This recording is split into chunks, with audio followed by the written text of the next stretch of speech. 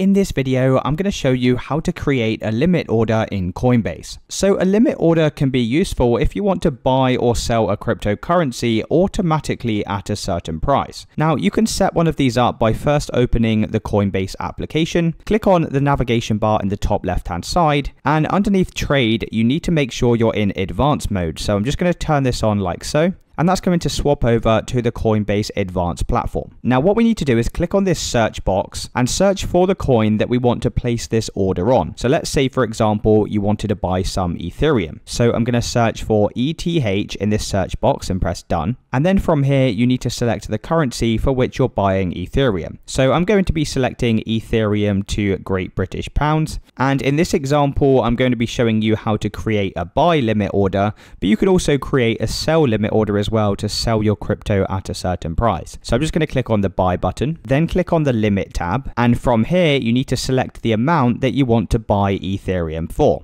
So I'm just going to set mine to 10% less of the current trading price. Then select the amount of Ethereum that you want to purchase. Then click on preview buy order. And then from this window, it's going to give you a breakdown of your limit order. So we can simply click on place buy order. And just like that, we have now placed an order for Ethereum. Now, in order to see your active orders, just click on the orders tab in the bottom navigation, and you can see all of your pending sell and buy orders. So if you want to cancel any of these, you can just click on the cancel button. And it's really as simple as that, guys. If you did find this video helpful, then let me know in the comments and I'll see you in the next one.